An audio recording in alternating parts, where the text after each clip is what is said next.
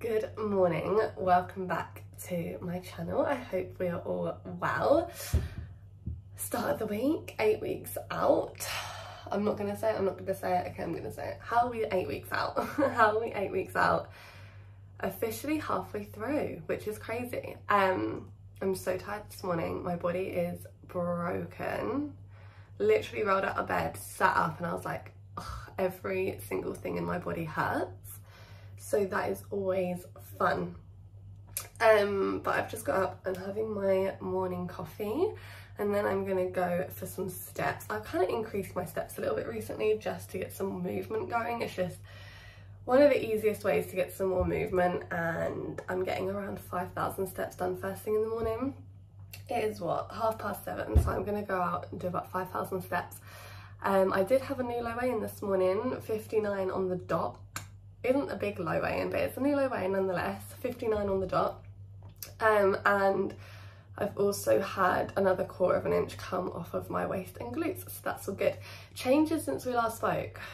What changes have I made? Yes, so I did increase cardio about 4 days ago. So I was doing 10 minutes post-workout, so 50 minutes across the week.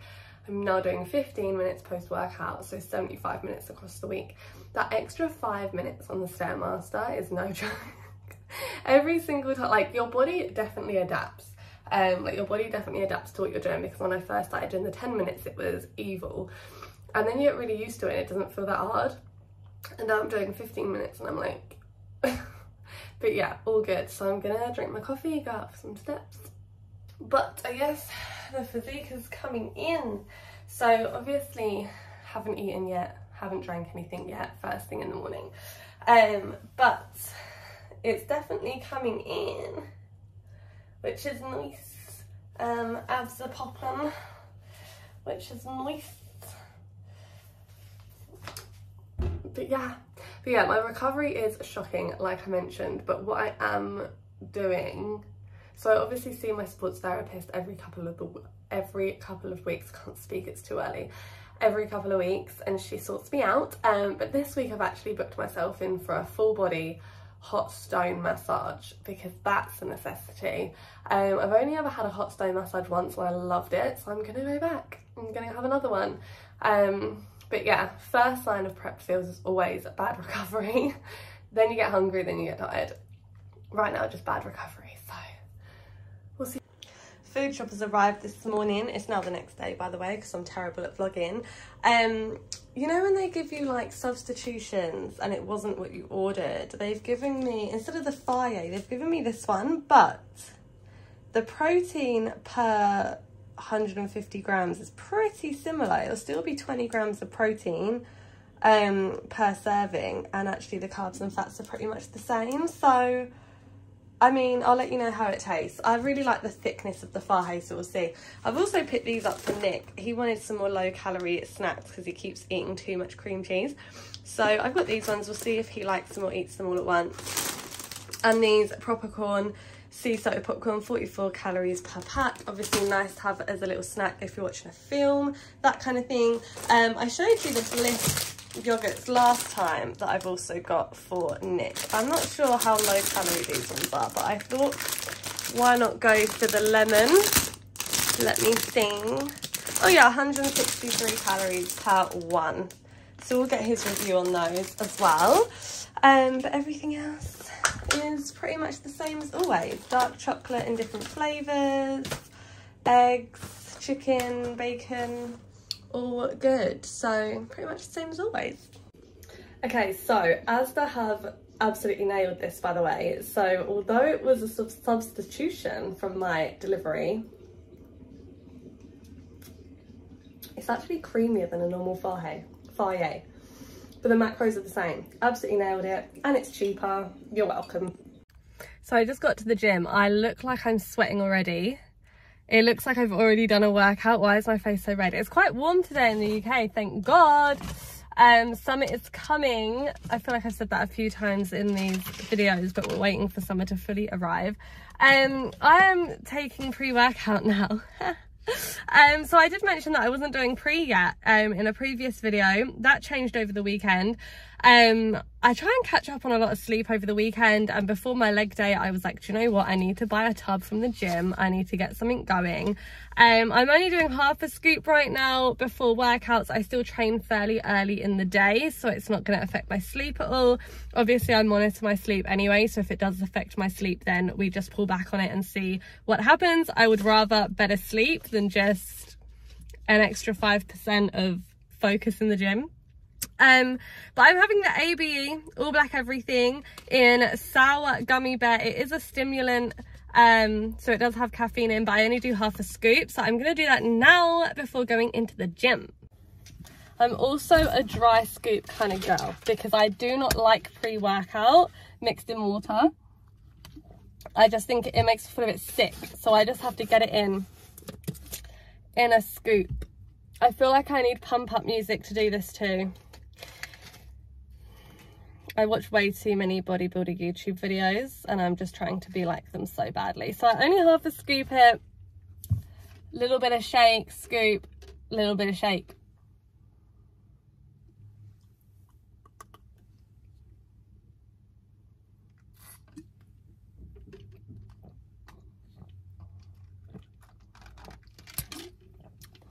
Sour. I like the sour though. Sour gummy bear, very sweet, very sour, but I enjoy it. So let's go and get an upper workout in, and then when I'm home I will be doing a Q&A. I put on my Instagram story that I'll be doing a Q&A in this video, so let's go get a lift in and we'll do a Q&A when I'm home.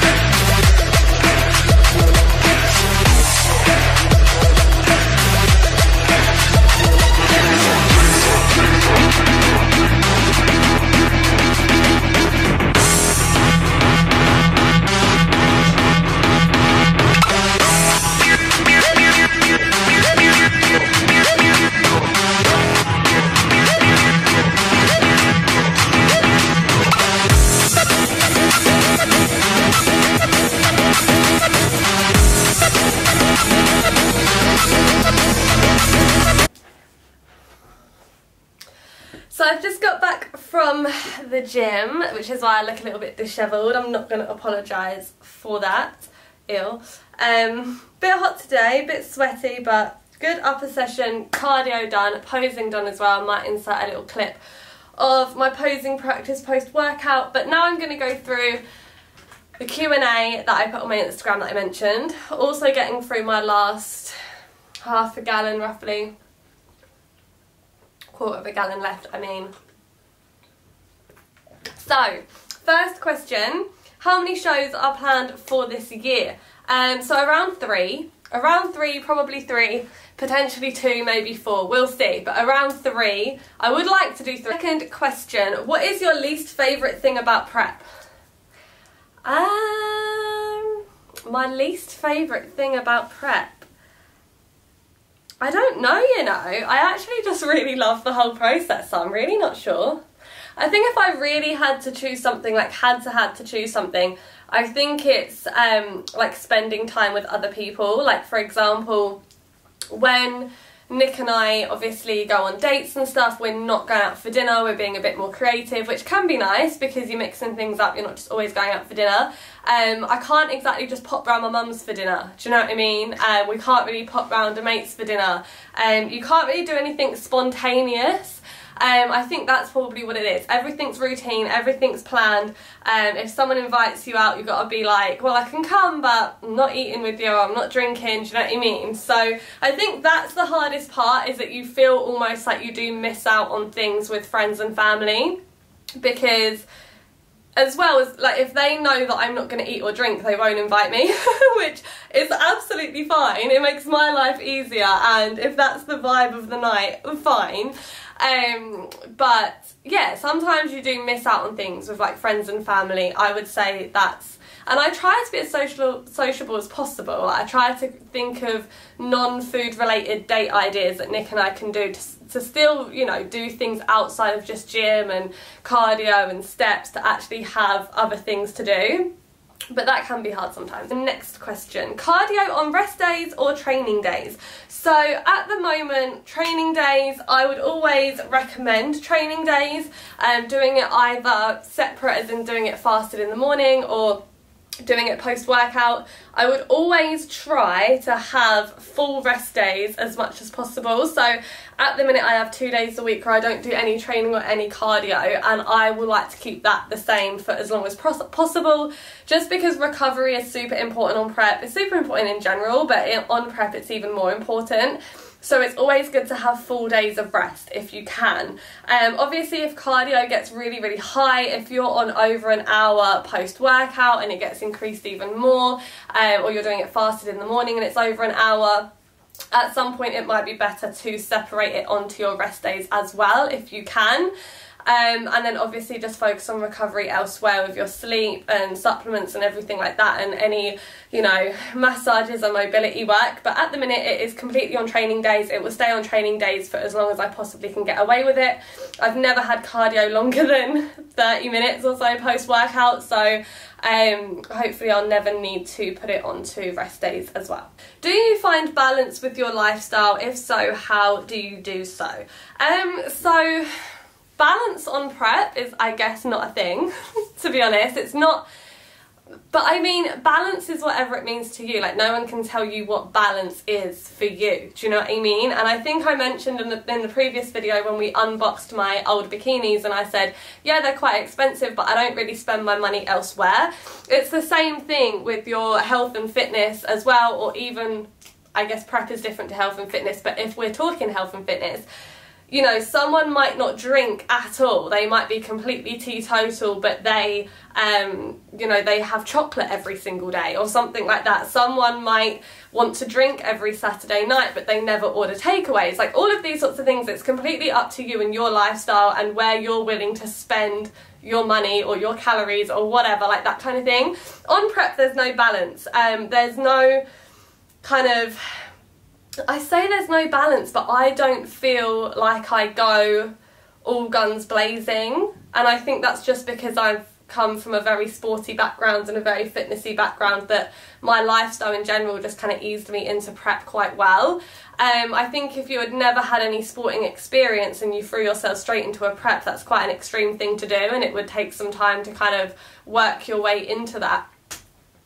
So I don't have balance, but I feel balanced. Does that make sense? To the average person, I have no balance, and I'm also not looking for balance. I'm looking to excel in what I want to do. No one that looked for balance ever excelled in what they were trying to do, unless they wanted to excel in finding balance, right? So I'm not looking for balance. I'm looking to excel in my craft.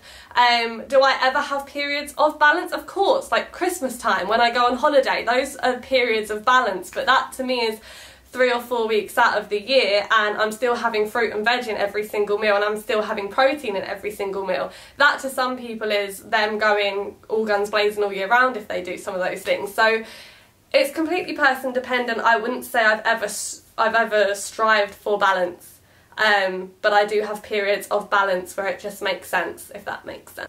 Next question. Do you ever compare your prep to others, and how do you stay in your own lane? I really like that question. I think that's a really, really good question, because, you know, people do like to share their preps on social media. They like to talk about the ins and outs. I think in some ways it's really, really good for people to share the ins and outs of their preps, from calories to macros to cardio to steps to everything. Just lay it all out on the table. Like, I think that in some ways can be incredibly beneficial, especially if people are kind of wanting to get into the sport and they see kind of how far some people have to go, and that can, you know, show what is realistic in this situation. But then I also think it's great when people don't show too much, because it doesn't influence other people, right? So you always have to take it with a pinch of salt. Everyone's body is completely different. Everyone's genetics are completely different. Everybody has different strengths and weaknesses. So brief interlude, because the camera cut out the rest of that clip, although I pretty much answered the question, and I don't have an outro to this video, so now this is my outro. We didn't get a review for the lemon yogurts just yet. They were for you to review the lower calorie dessert, so you can do that in the next video. But don't forget to like and subscribe. Thanks so much for watching. Make sure you're following the baddest bee on YouTube, Sophie Train with me. And I'll see you in the next video.